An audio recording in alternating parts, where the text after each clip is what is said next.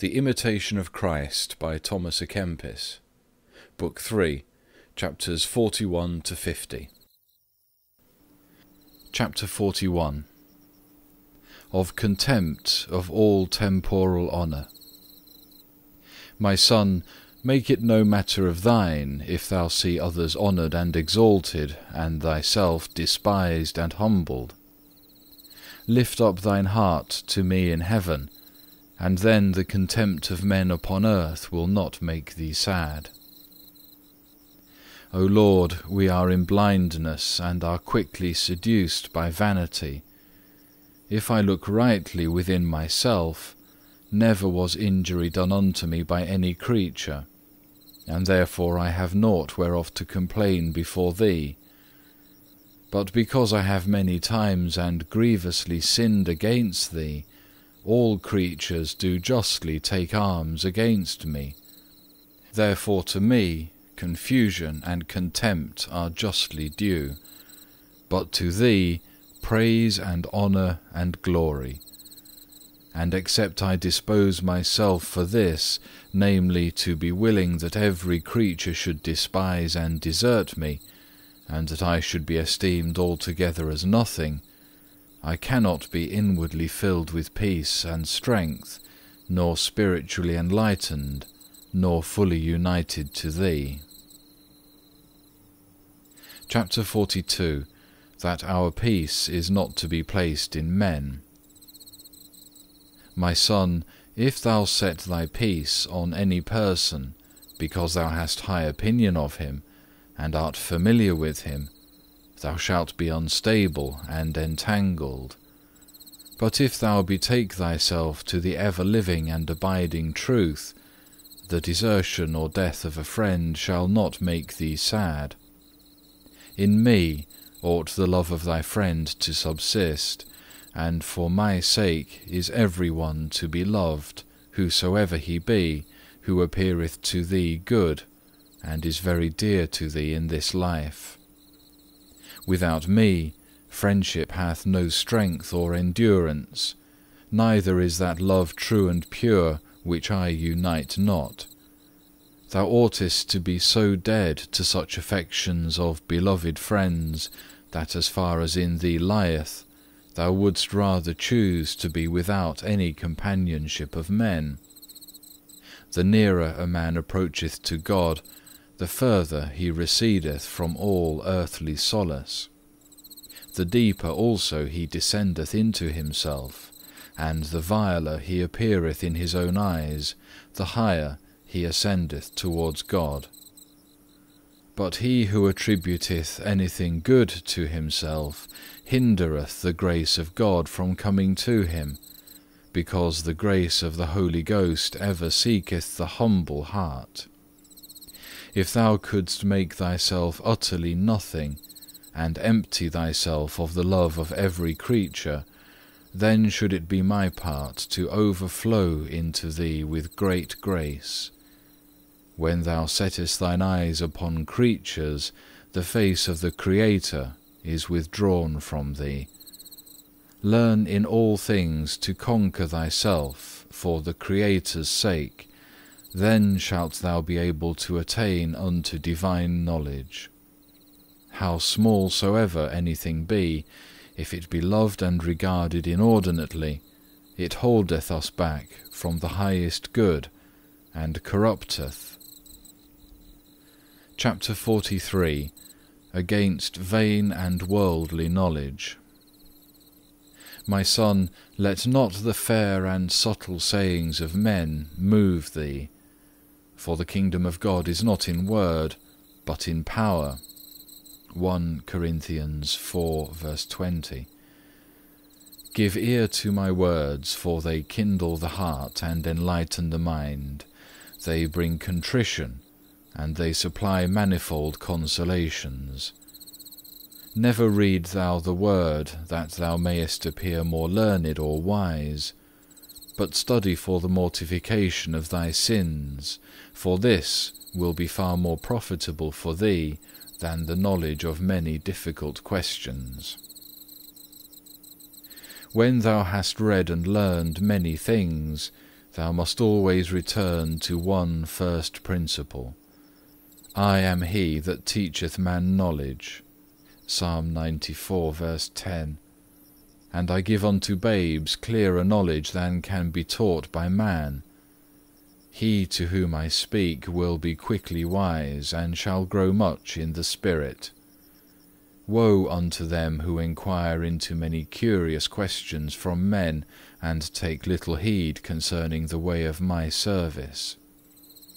The time will come when Christ will appear, the Master of masters, the Lord of the angels, to hear the lessons of all, that is, to examine the consciences of each one. And then will he search Jerusalem with candles, Zephaniah 1 verse 12, and the hidden things of darkness, 1 Corinthians 4 verse 5, and the hidden things of darkness shall be made manifest, and the arguings of tongues shall be silent. I am he who in an instant lift up the humble spirit to learn more reasonings of the eternal truth than if a man had studied 10 years in the schools. I teach without noise of words, without confusion of opinions, without striving after honour, without clash of arguments.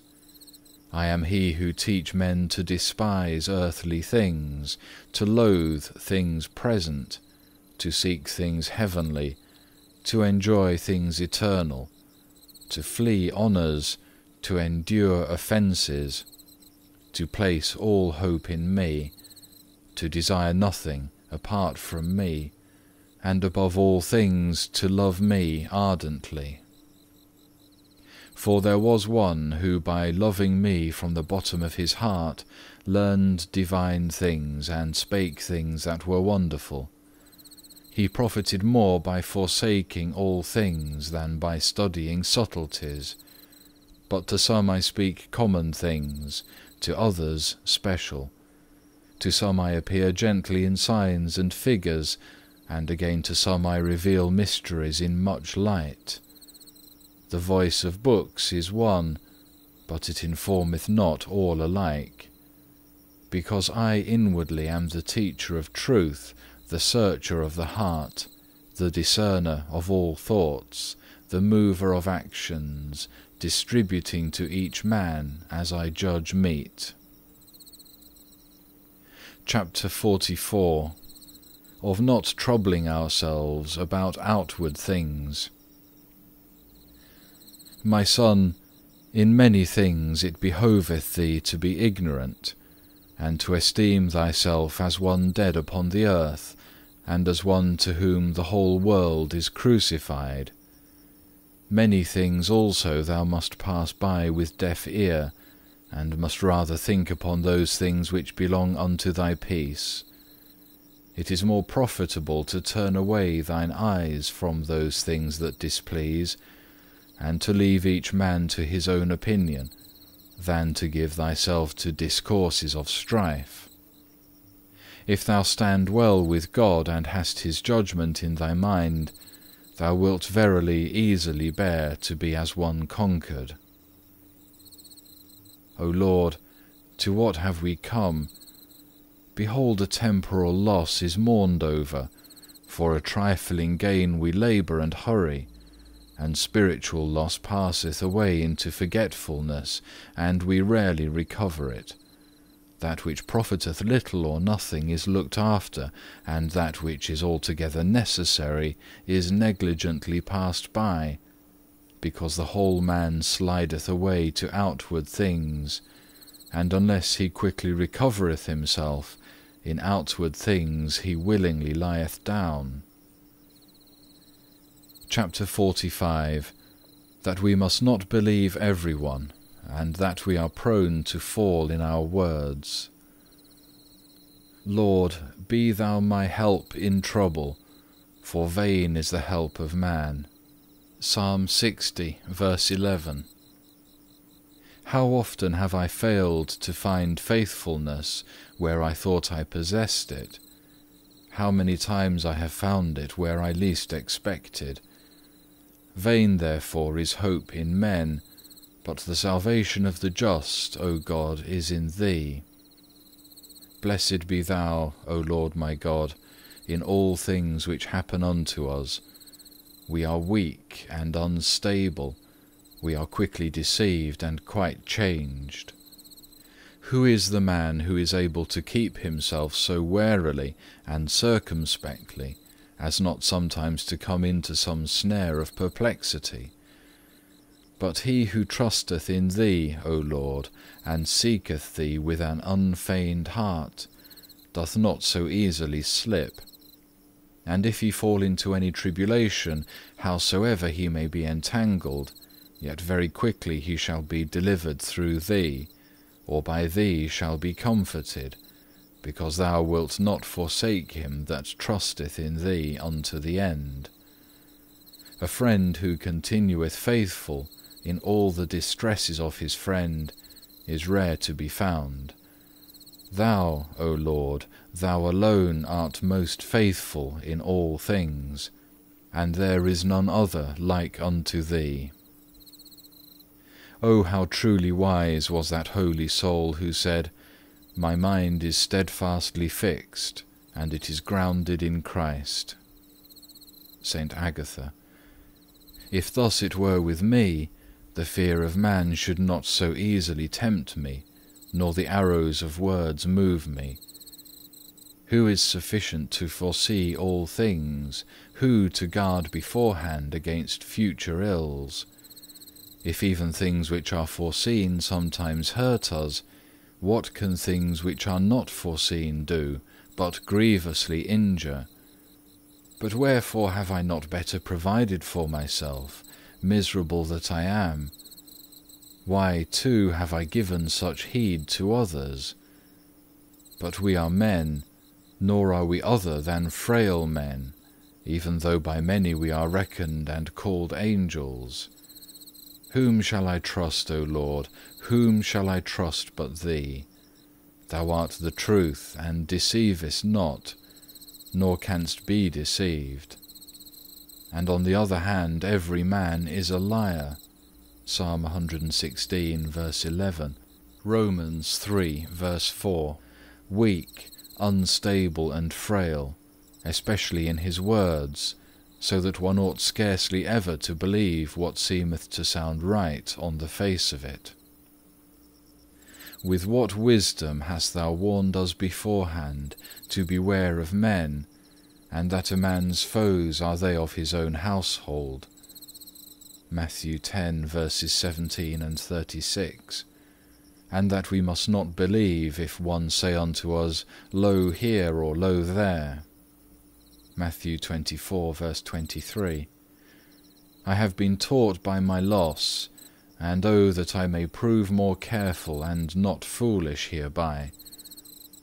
Be cautious, saith someone, be cautious, keep unto thyself what I tell thee.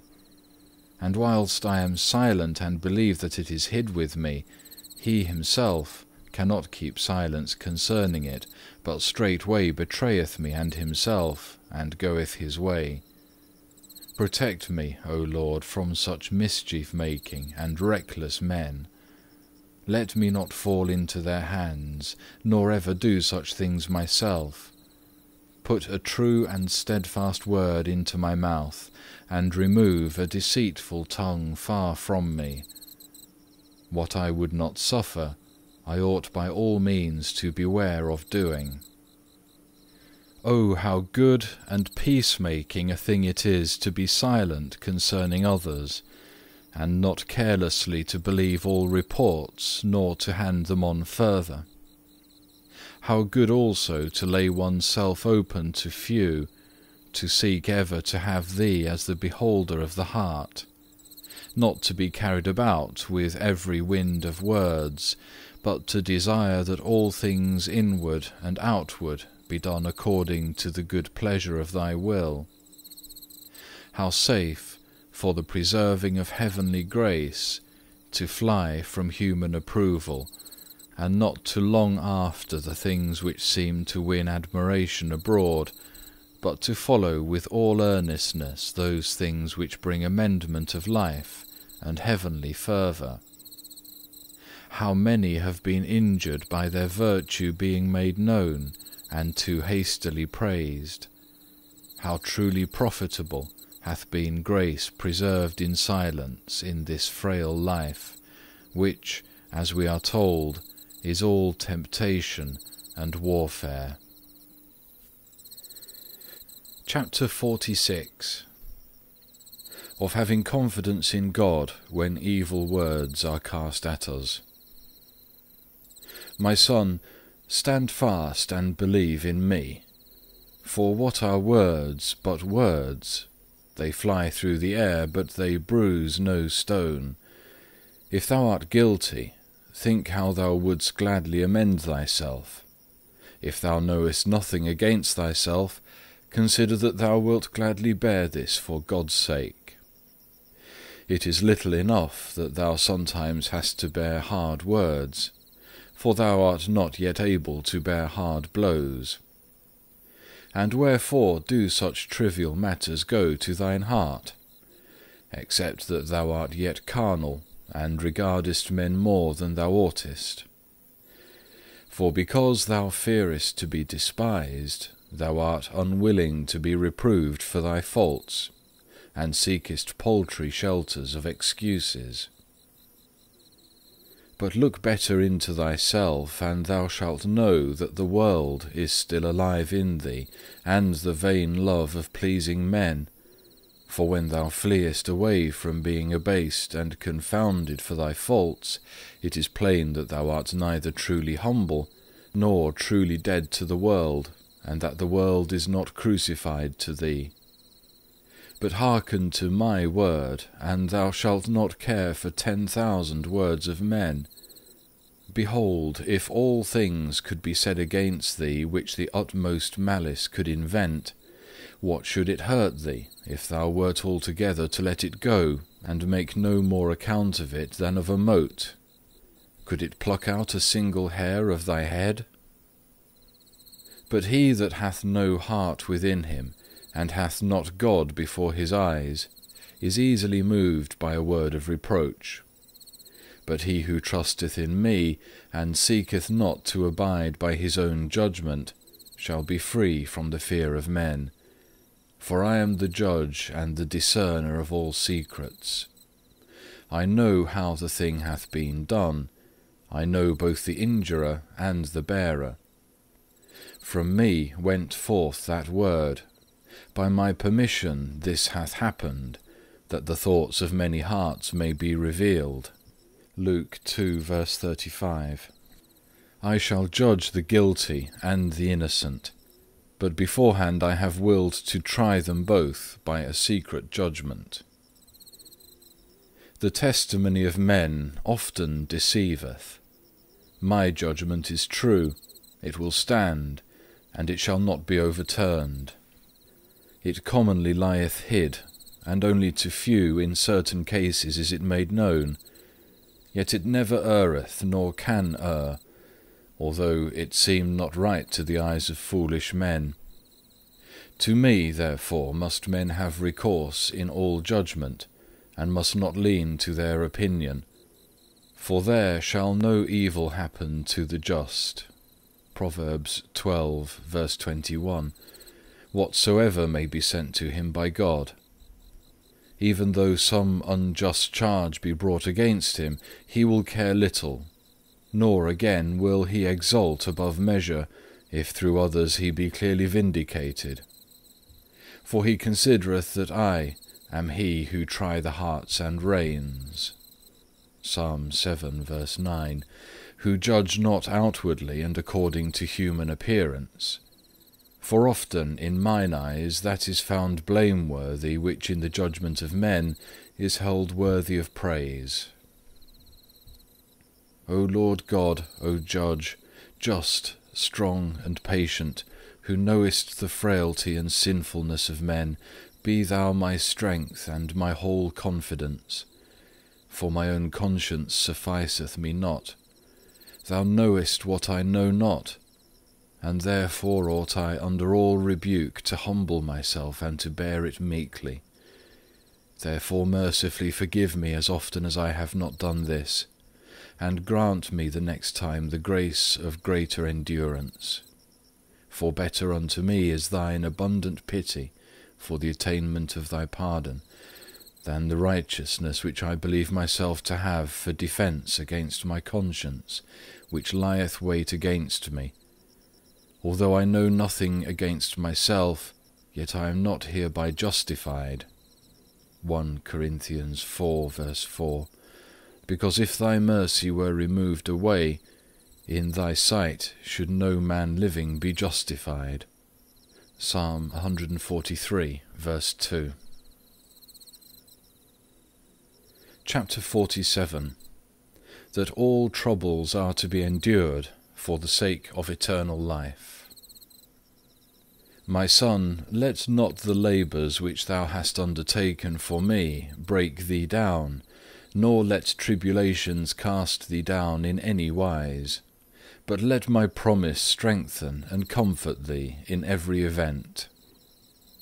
I am sufficient to reward thee above all measure and extent.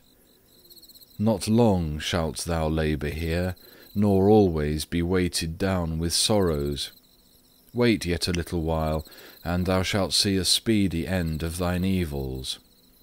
An hour shall come when all labour and confusion shall cease. Little and short is all that passeth away with time. Do earnestly what thou dost, labour faithfully in my vineyard. I will be thy reward. Write, read, sing, weep, be silent, pray, endure adversities manfully. Eternal life is worthy of all these conflicts, yea, and of greater. Peace shall come in one day which is known to the Lord, which shall be neither day nor night. Zechariah 14 verse 7. But light eternal, infinite clearness, steadfast peace, and undisturbed rest. Thou shalt not say then, Who shall deliver me from the body of this death? Romans 7 verse 24. Nor cry out, Woe is me, for my sojourning is prolonged. Psalm 120. Because death will be utterly destroyed, and there shall be salvation which can never fail, no more anxiety, happy delight, sweet and noble society. O, if thou sawest the unfading crowns of the saints in heaven, and with what great glory they now rejoice, who aforetime were reckoned by this world contemptibly, and as it were unworthy of life, truly thou wouldst immediately humble thyself even to the earth, and wouldst desire rather to be in subjection to all, than to have authority over one. Nor wouldst thou long for pleasant days of this life, but wouldst more rejoice to be afflicted for God's sake, and wouldst esteem it gain to be counted for naught amongst men. O, if these things were sweet to thy taste, and moved thee to the bottom of thine heart, how shouldst thou dare even once to complain? Are not all laborious things to be endured for the sake of eternal life? It is no small thing, the losing or gaining the kingdom of God. Lift up therefore thy face to heaven. Behold, I and all my saints with me, who in this world had a hard conflict, now rejoice, are now comforted, are now secure, are now at peace, and shall remain with me evermore in the kingdom of my Father. Chapter 48. Of the day of eternity, and of the straitnesses of this life. O most blessed mansion of the city which is above! O most clear day of eternity, which the night obscureth not, but the supreme truth ever enlighteneth! Day always joyful, always secure, and never changing its state into those which are contrary. O would that this day might shine forth, and that all these temporal things would come to an end.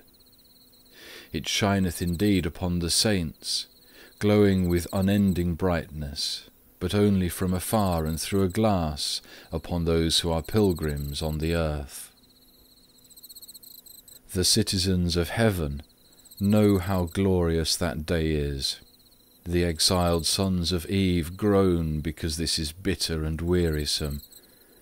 The days of this life are few and evil, full of sorrows and straits, where man is defiled with many sins, ensnared with many passions, bound fast with many fears, wearied with many cares, distracted with many questionings, entangled with many vanities, compassed about with many errors, worn away with many labours, weighed down with temptations, enervated by pleasures, tormented by poverty.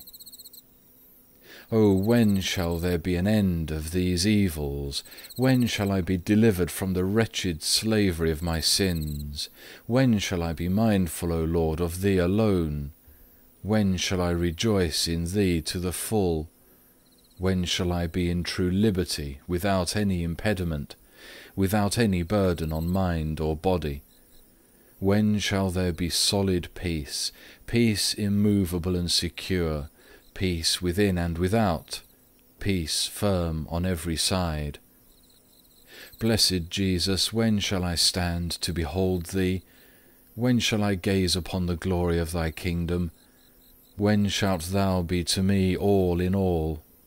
O when shall I be with Thee in Thy kingdom, which Thou hast prepared from the foundation of the world for them that love Thee? I am left destitute, an exile in a hostile land, where are daily wars and grievous misfortunes.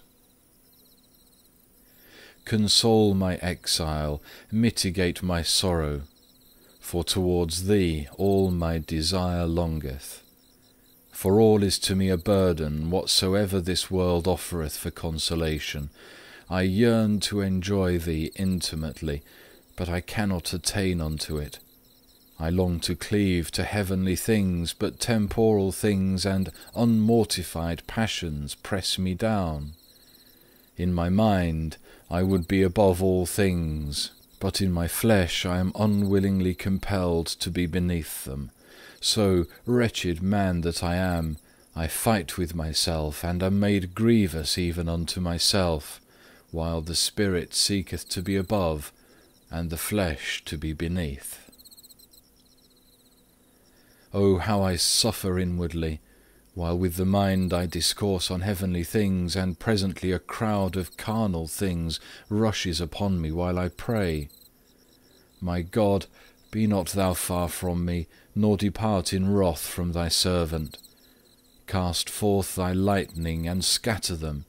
Send out Thine arrows. Psalm 121, verse 12. And let all delusions of my enemy be confounded.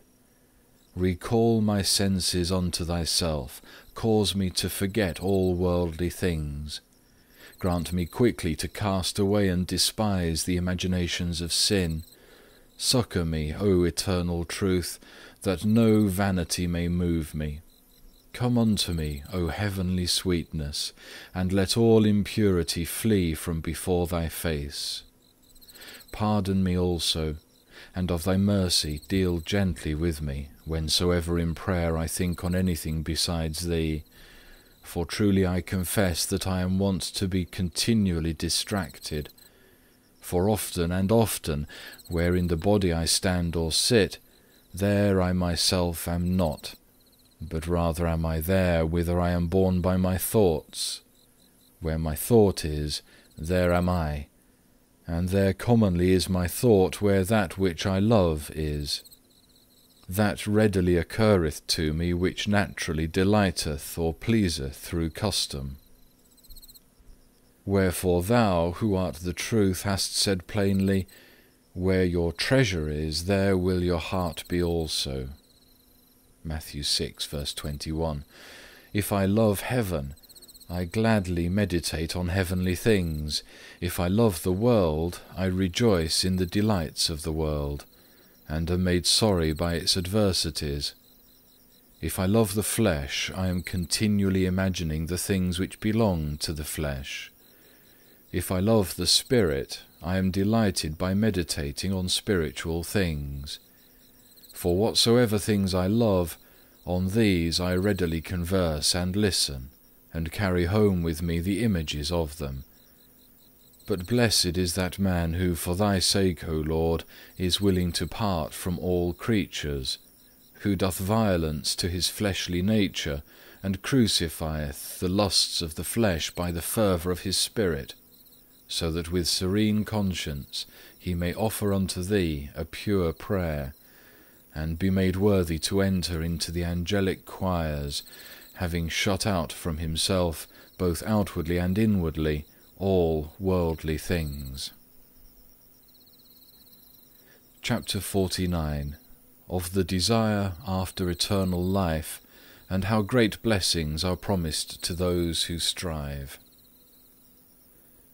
My son, when thou feelest the desire of eternal happiness to be poured into thee from above, and longest to depart from the tabernacle of this body, that thou mayest contemplate my glory without shadow of turning, enlarge thine heart, and take in this holy inspiration with all thy desire. Give most hearty thanks to the supreme goodness, who dealeth with thee so graciously, visiteth thee so lovingly, stirreth thee up so fervently, raiseth thee so powerfully, lest thou sink down through thine own weight to earthly things. For not by thine own meditating or striving dost thou receive this gift, but by the sole gracious condescension of supreme grace and divine reward, to the end that thou mayest make progress in virtue and in more humility, and prepare thyself of future conflicts, and cleave unto me with all the affection of thine heart, and strive to serve me with fervent will. My son, often the fire burneth, but the flame ascendeth not without smoke. So also the desires of some men burn towards heavenly things, and yet they are not free from the temptation of carnal affection. Thus therefore they are not acting with an altogether simple desire for God's glory when they pray to Him so earnestly. Such too is sometimes thy desire, when thou hast imagined it to be so earnest. For that is not pure and perfect, which is tainted with thine own self-seeking. Seek thou not what is pleasant and advantageous to thyself, but what is acceptable and honourable unto me.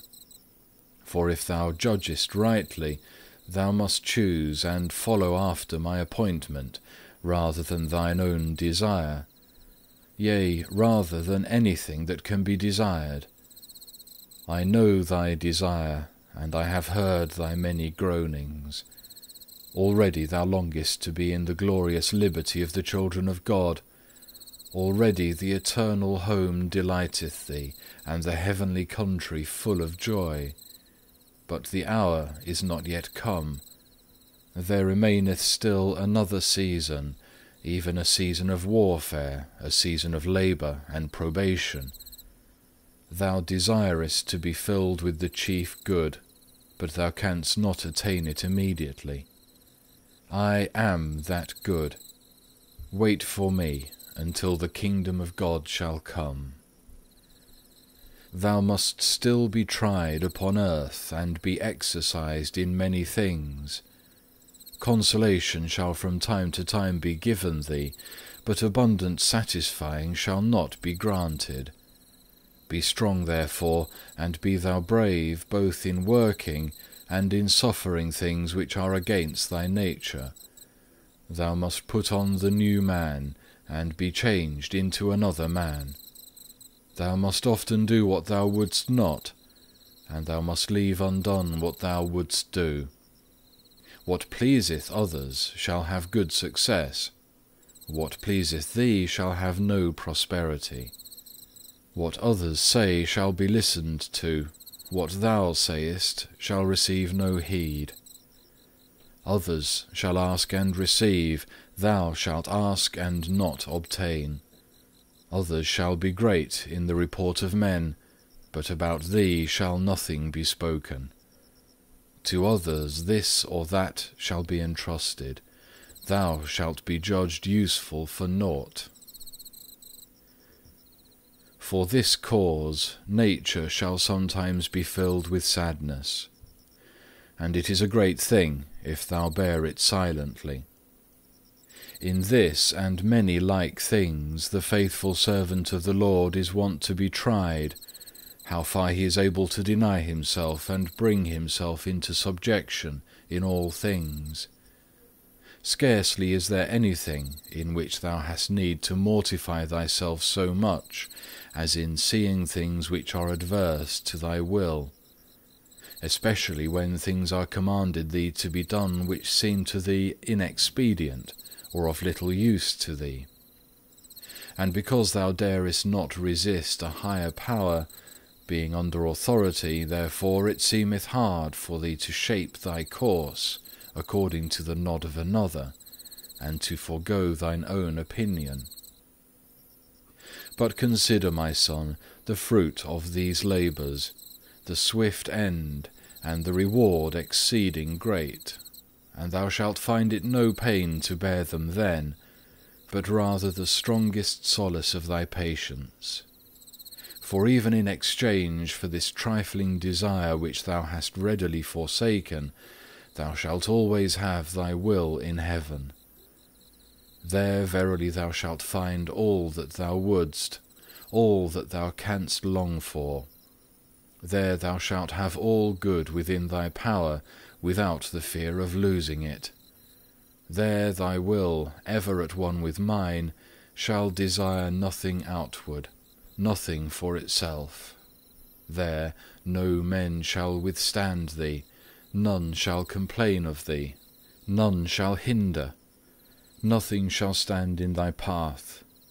But all things desired by thee shall be present together, and shall refresh thy whole affection, and fill it up even to the brim.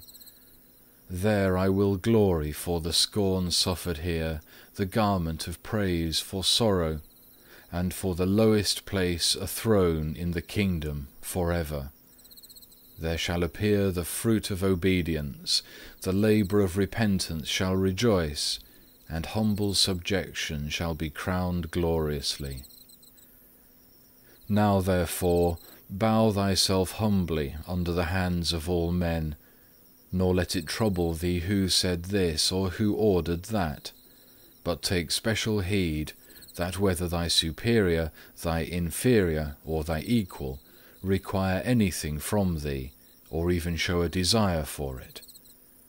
Take it all in good part, and study with a good will to fulfill the desire. Let one seek this, another that. Let this man glory in this, and that man in that, and be praised 1,000,000 times. But rejoice thou only in the contempt of thyself, and in mine own good pleasure and glory. This is what thou art to long for, even that whether by fire or by death, God may be ever magnified in thee. Philippians 1, verse 20. Chapter 50. How a desolate man ought to commit himself into the hands of God. O Lord, Holy Father, be thou blessed now and evermore, because as thou wilt, so it is done, and what thou doest is good. Let thy servant rejoice in thee, not in himself, nor in any other, because thou alone art the true joy. Thou art my hope and my crown. Thou art my joy and my honour, O Lord. What hath thy servant which he receiveth not from thee, even without merit of his own? Thine are all things which thou hast given, and which thou hast made. I am poor and in misery even from my youth up. Psalm 138, verse 15. And my soul is sorrowful unto tears. Sometimes also it is disquieted within itself, because of the sufferings which are coming upon it. I long after the joy of peace, for the peace of thy children do I beseech, for in the light of thy comfort they are fed by thee. If thou give peace, if thou pour into me holy joy, the soul of thy servant shall be full of melody, and devout in thy praise. But if thou withdraw thyself as too often thou art wont, he will not be able to run in the way of thy commandments, but rather he will smite his breast and will bow his knees, because it is not with him as yesterday and the day before, when thy candle shined upon his head. Job 29, verse 3. And he walked under the shadow of thy wings. Psalm 17, verse 8. From the temptations which beset him. O Father, righteous and ever to be praised, the hour cometh when thy servant is to be proved. O beloved Father, it is well that in this hour thy servant suffer somewhat for thy sake. O Father, evermore to be adored, as the hour cometh which thou foreknowest from everlasting, when for a little while thy servant should outwardly bow down, but always live inwardly with thee, when for a little while he should be little regarded, humbled and fail in the eyes of men, should be wasted with sufferings and weaknesses, to rise again with thee in the dawn of the new light, and be glorified in the heavenly places. O Holy Father, thou hast ordained it so, and so hast willed it, and that is done which thou thyself hast commanded.